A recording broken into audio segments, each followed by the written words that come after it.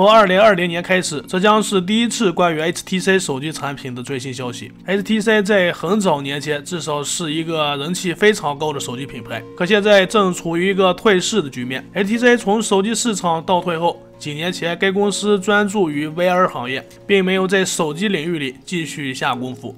去年，这家公司仅发布了几款手机，这让它的身影逐渐消失在人群里。截止现在，已经接近2020年中，HTC似乎终于有了一款新产品被泄露了出来，它为 Desire 20 Pro， 并且它的设计草图也得到了曝光。以来自几位推特达人放出的产品泄露细节和描述，新的 HTC 产品命名为 Desire 20 Pro， 它也采用了挖孔屏，并且还使用了一块平面屏，背部可见拥有后置指纹解锁。在泄露图像还可见，在手机的右侧有一个电源键，电源键上方为音量键。手机背面有包括了一个 LED 闪光灯和一个四摄镜头组合，背部中央则是一个指纹识别器。它提供 3.5 毫米耳机接口，保留 HTC 传统拥有的震撼音质。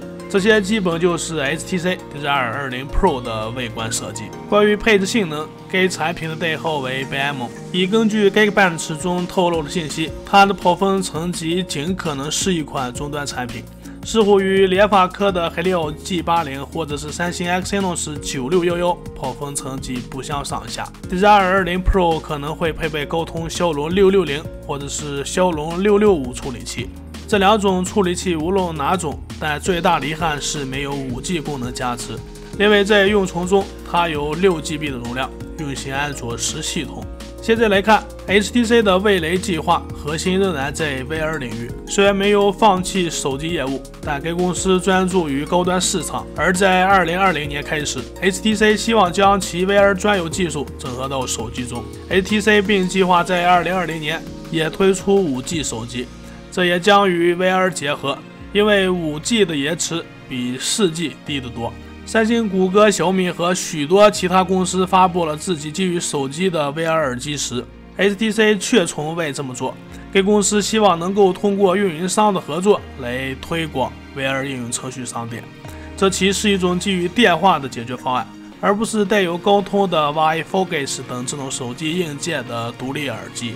HTC 在未来手机中加入 VR 是它的发展对象。手机方面， HTC 很久以前就停止了对其研发投资，未来也会持续在 VR 领域，并且手机市场继续走高端路线，面向高端人群。但现在泄露的这款产品，我们可以看到它确实是一款终端的产品。好了，今天内容就这么多，欢迎关注、点赞和留言互动，下期内容我们再见。